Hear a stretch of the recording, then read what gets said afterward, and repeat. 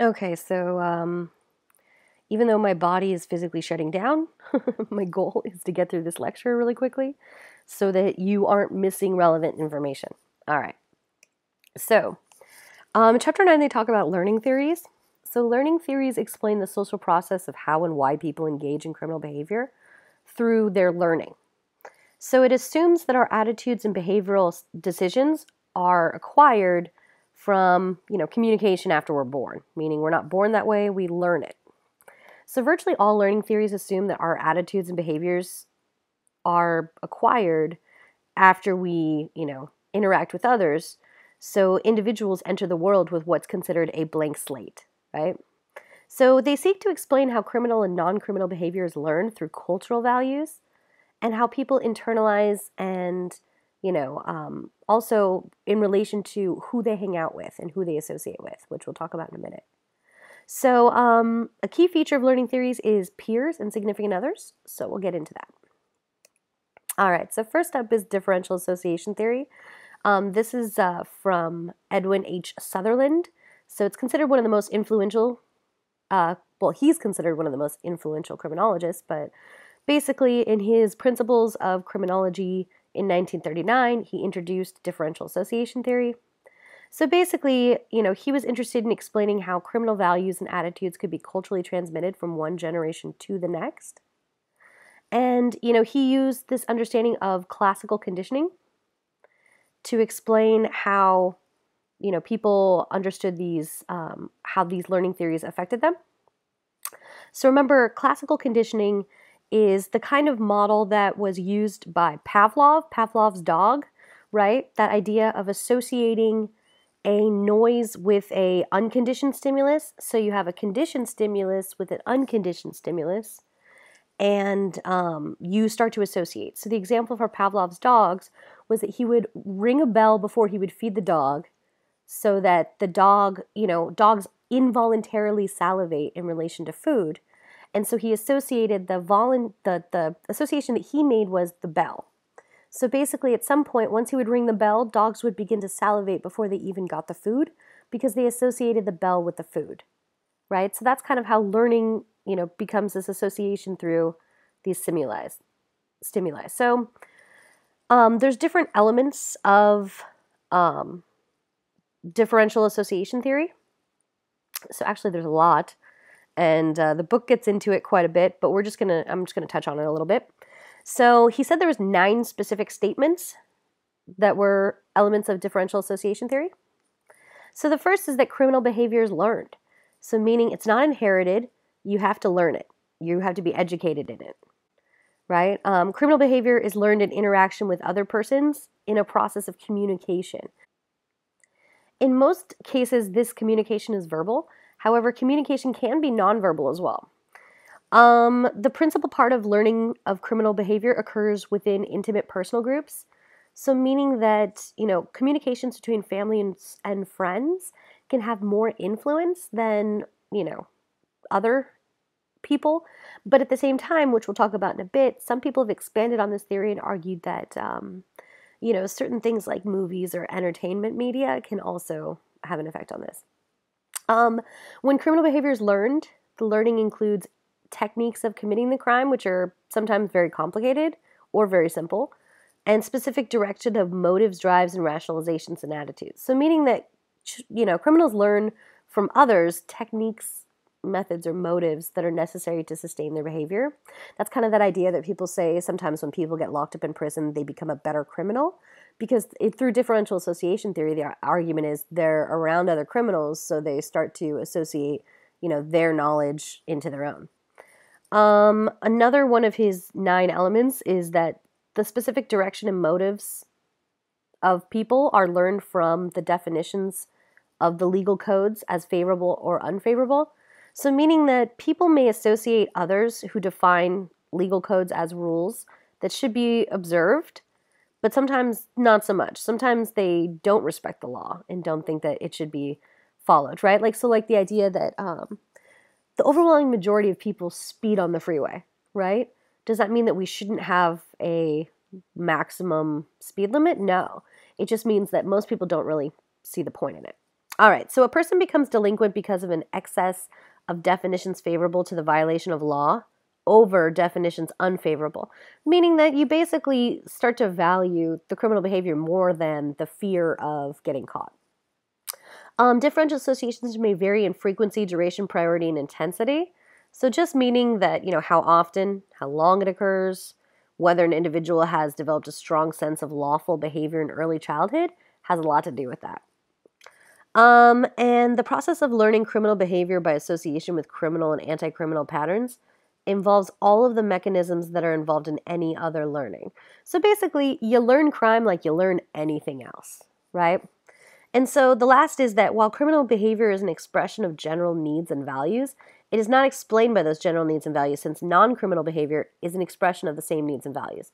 So basically, he argues that motives, needs, and values for criminal behavior are inadequate because they're also explanations for non-criminal behavior. So for example, needing money is a motivation to steal, right? As well as for a student to get a part-time job.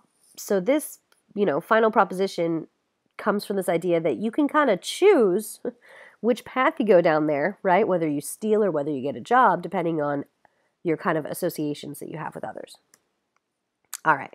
So this slide, of course, just kind of sums up all those key things for each theory. So like I said, I'm going to try and breeze through these because my voice is barely going to hold on.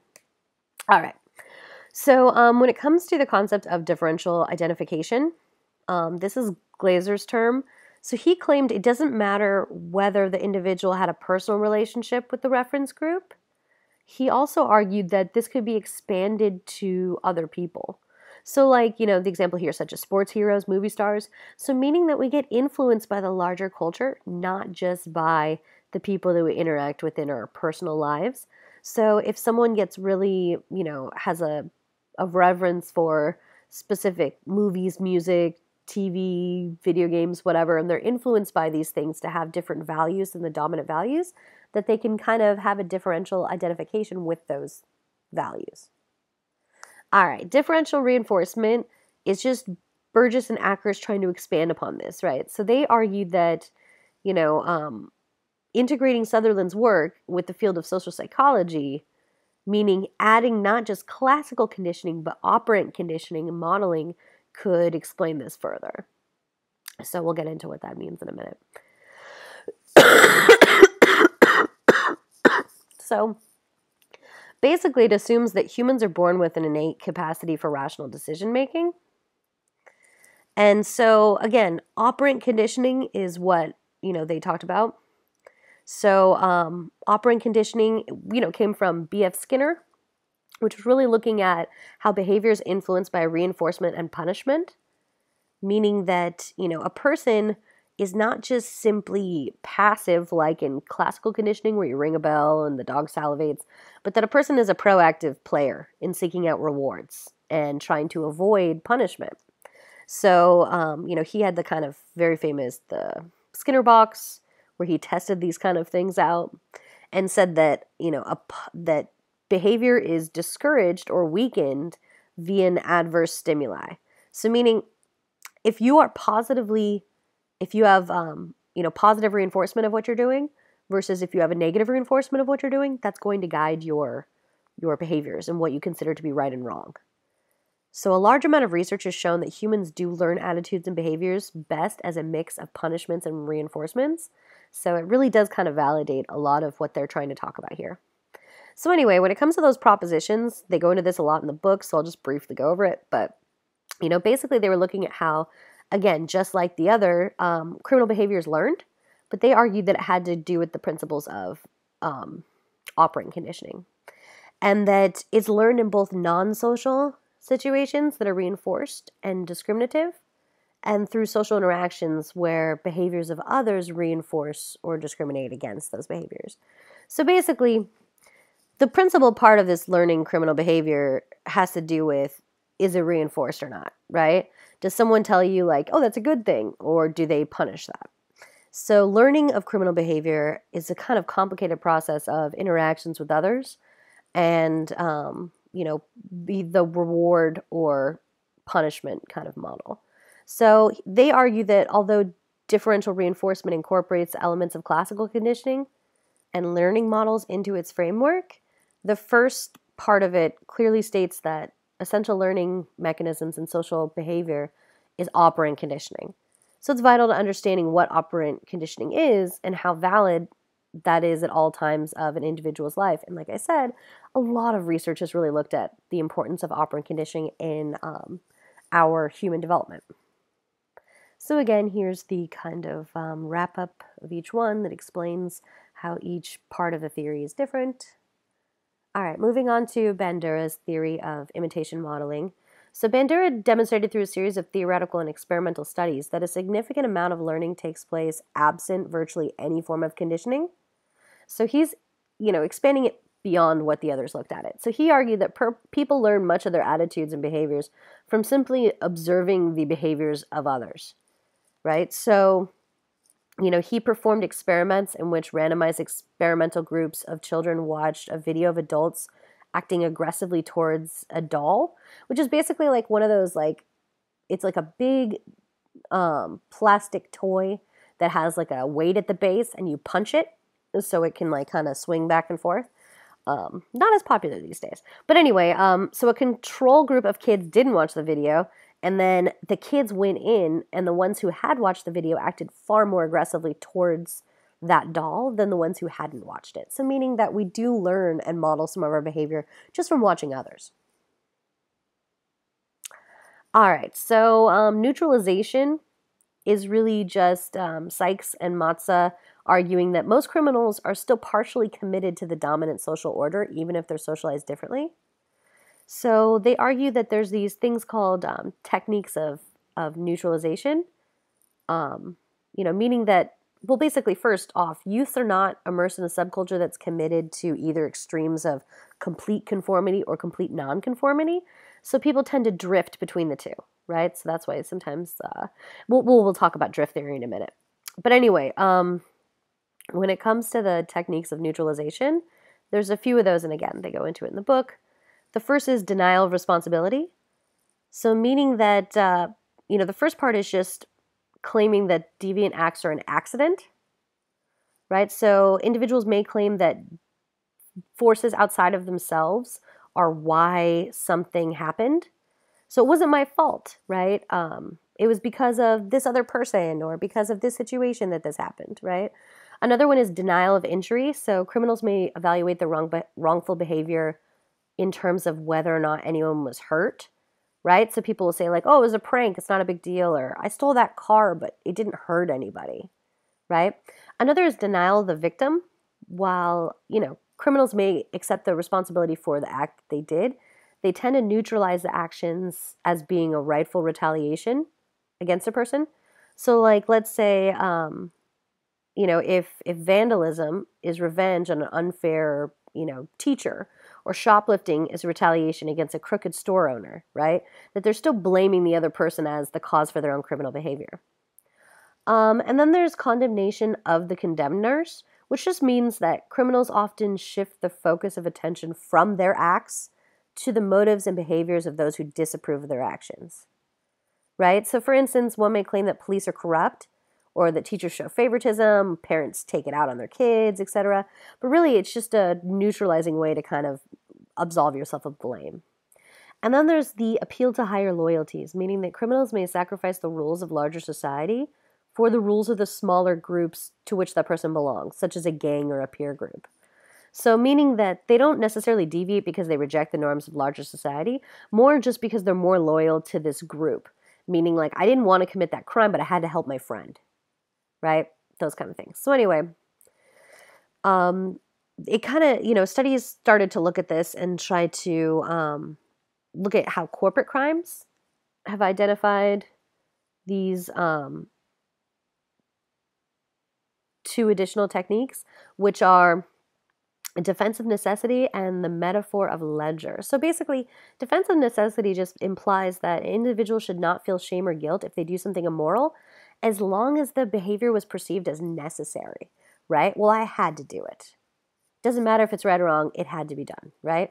Or the metaphor of the ledger is essentially the belief that an individual or group has done so much good that they're entitled to mess up by doing something illegal. Meaning like, well, I mean, I'm so charitable. I've done all these good things. Well, sure, I, cheated on my taxes or whatever it is. Because, they feel like, well, I've already done more good than I've done harm. So anyway, that's kind of that. Here's the wrap up of that one as well. And remember, I'm going to give you guys a non-audio version of this to review in your own time. All right, so control theories assume that all people would naturally commit crimes if it wasn't for restraints on the selfish tendencies that existed in the individual. And control theorists rhetorically ask, what is it about society, human interaction, and other factors that cause people to not act on their natural impulses? So again, natural impulses is the assumption that we're just naturally criminal. A lot of this comes from Hobbes, which is why I put that little Hobbes dude from Calvin and Hobbes on here. Anyway, so Hobbes, not my favorite theorist, but whatever. He claimed that the natural state of humanity was greediness and self-centeredness, meaning like if you didn't have laws and rules, people would just fight each other. It would be chaos, right?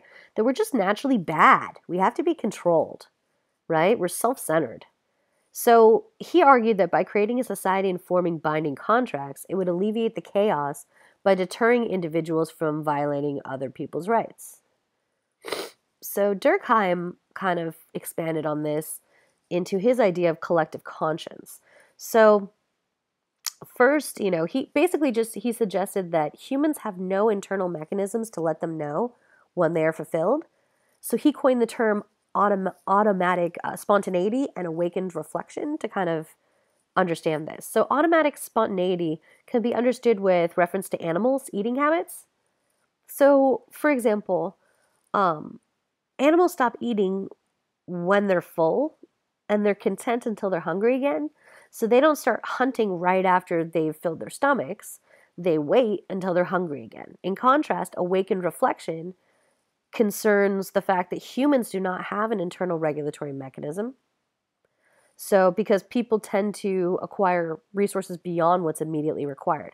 So we don't wait until the next time we're hungry to then go out and hunt.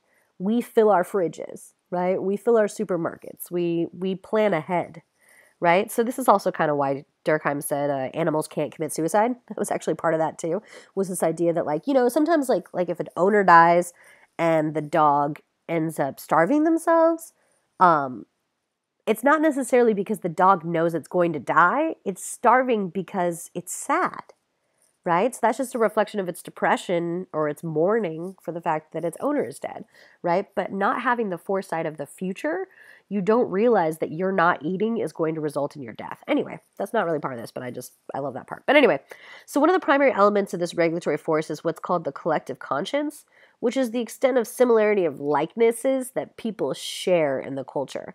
So, he argues that it's this regulatory force because people want to get along, they want to unite, and that can be a way to kind of control them and keep them together. All right. And so, of course, Freud also, this guy, he proposed that individuals are all born with tendencies to be selfish. So, his example was the id, the ego, and the superego. So the id is what he considers the domain of the psyche, right? That we basically, that's just like our primordial forces of the id is your basic biological drives, right? That he also assumed that this selfish tendency must be countered by controls from the development of a superego.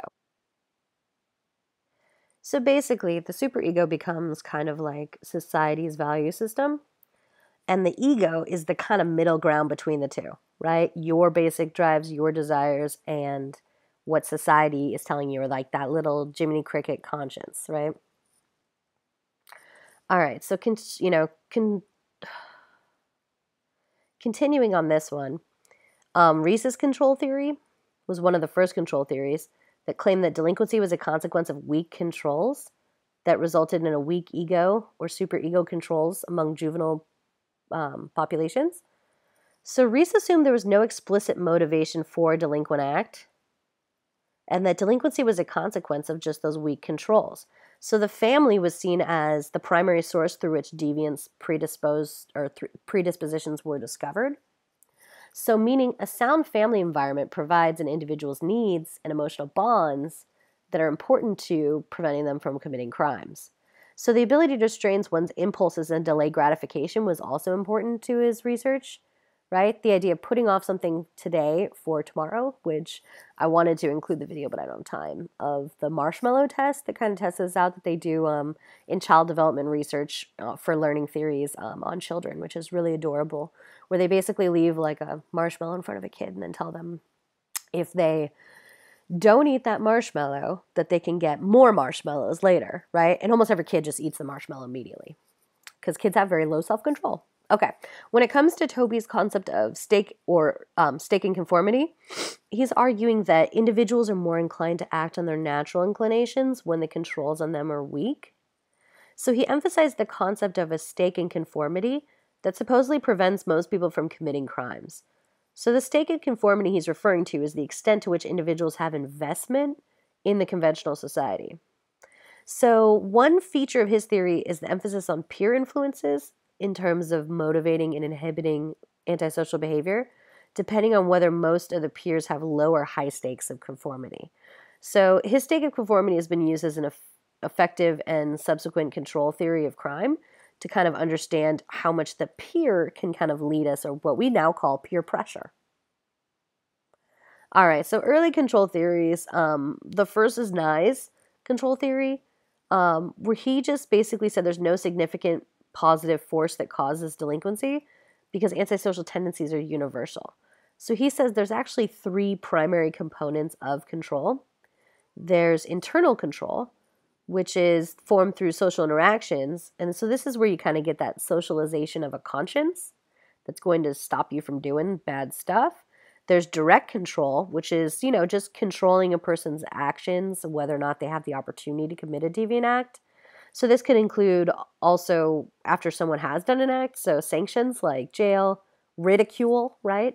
Those kind of things. And indirect control, which occurs when individuals are strongly attached to their early caregivers, meaning that they know that, like, okay, that's kind of that thing going back to what we talked about with different theories, how if you're afraid, like, oh, my mom's going to be so pissed if I get arrested, right? That would be indirect control because your mom's not there telling you right now you can't do this, but you're afraid of what it will, what she'll think later. Reckless's containment theory emphasizes both inner containment and outer containment, which is viewed as internal or external controls, really. So, Reckless identified predictive factors that push and or pull individuals towards antisocial behavior. So individuals can be pushed into delinquency by their social environment, such as a lack of opportunities for education or employment, like we've been talking about with Code of the Street. And he also pointed out some individual factors such as a brain disorder, risk-taking personalities, those kind of things, but that some individuals can also be pulled into criminal activity by hanging out with delinquent peers, watching too much violence on TV, associating with negative associations, those kind of things. So containment theory proposes that extra pushes and pulls can motivate people to commit crime. So it's important to understand the motivations in those things. All right, so again, this is just the kind of wrap up of what we are just talking about. All right, so drift theory. Basically, Matza argues that individuals offend at certain times in their life when their social controls are weak, such as not having parental supervision, not being employed, right? Those kind of things. So that's kind of going back to that idea that most people commit crime in their teens or early 20s.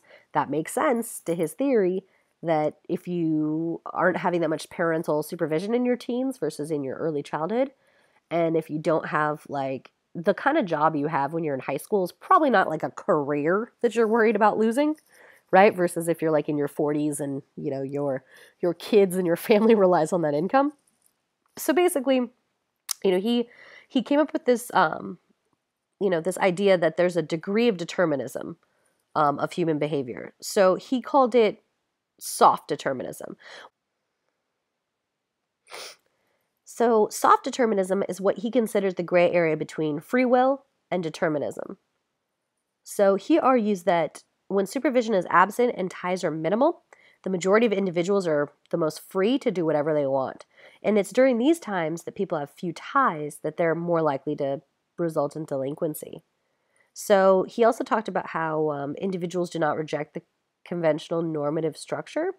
So meaning most offending is based on neutralizing or adhering to subterranean values they've been socialized to as a means of circumventing conventional values. So it's not as if they're breaking their values, they just have different values than the law.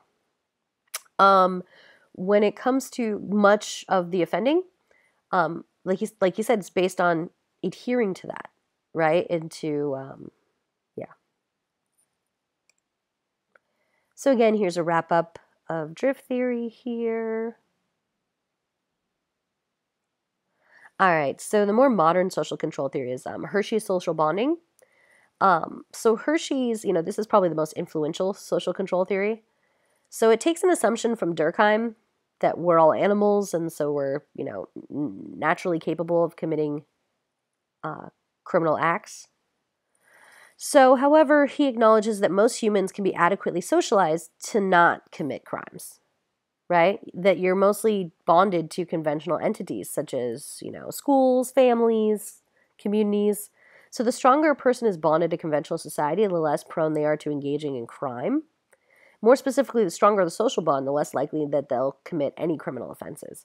So there's 4 elements of this bond theory. The first is attachment. So this is the affectionate bonds between an individual and his or her significant others, like how close someone is. Commitment, so the investment that a person has within conventional society. So again, that stake of conformity kind of thing. Involvement, the amount of time one spends in conventional activities. The assumption that time spent in constructive activities will reduce time devoted to illegal behaviors. And so this has, again, in research, that third element of involvement has really panned out. That's why there's things such as at-risk youth programs, because they assume that by keeping youth that are at risk of criminal delinquency engaged in some sort of involved, like societally approved behavior, that they're not going to commit crimes because they're too busy being associated with something positive. And the last one is belief, which has generally been interpreted as the moral belief of laws in society. So, this is the one that also consistently supports the aspects of the social bond. So, it's been tested by a lot of research and is extremely valid. So that one's, very important to criminological theory. So again, the idea that it's made up of 4 elements, blah, blah, blah. Okay, integrated control theories. First is Tittle's control balance theory, which argues that the amount of control to which one is subjected and the amount of control to which one can exercise determines the probability of deviance occurring. So basically, the balance between these 2 types of control, he argues, can even predict the type of behavior that's likely to be committed. So a person is least likely to offend when he or she has a balance of controlling and being controlled. So, if people are more controlled, he calls this a control deficit. If people are less controlled, it's a control surplus. Anyway, so basically he argues that there has to be this balance. Otherwise, if the balance shifts, that person is more likely to engage in criminality. All right, so for Hagen's power control theory, the primary focus of this theory is on the level of patriarchal attitudes in the structure of the household, which are influenced by parental positions in the workforce. So basically, power control theory assumes that in households where the mother and father have relatively similar levels of power at work, mothers will be less likely to exert control upon their daughters. And so these balanced households will be less likely to experience gender differences in the criminal offending of their children. So, however, though, on the other side of that, households in which mothers and fathers have dissimilar levels of power in the workforce, or what they call unbalanced households, are more likely to suppress criminal activity in their daughters, but additionally, they will teach assertiveness, risky behaviors, and those things to their male children. So just kind of meaning like if you are in a situation where you see the roles of your parents as very gendered and different, then there's more likelihood that they're going to control the behaviors of their daughter much more so than the behaviors of their son. Again, there's that. Okay. General theory of crime, low self-control. So Gottfried and Hershey kind of came together to offer the general theory of crime that assumes that individuals are born predisposed towards those selfish, self-centered activities, just like Hobbes was saying, and that only effective child rearing and socialization can create self-control among people. But the problem is that their theory assumes that self-control must be established by age 10, and that if it hasn't formed by that time, then they're going to exhibit low self-control, right? So the general theory of crime assumes people can control themselves to some degree, meaning that they have control over their own decisions within certain limitations, so they are able to kind of control their behaviors. So again, this is one of the most valid theories of crime. It's been tested a lot of times. And so, they talk about the idea of personality traits also being related to this, like who the person is themselves is going to relate to this. So actually, they talk about it in the book, some studies that looked at this specifically, how low self-control can influence, certain kinds of crimes. Like, for example, low self-control leads to a lot of drunk driving, right? So the personality of like, no, I'm fine, I can drive, that's not universal, right? Also, when it comes to something like maybe shoplifting, right? That's often related to the pleasure that people get from the crime itself. So that's why you see those like crazy rich celebrities doing that, even though they could afford everything in the store, they still decide to steal stuff. It's because of the rush that they're getting from it. They have a low self-control of their behaviors, and they value that thrill that they get over the fear of, the law, basically. So anyway, yeah, I hope this helped.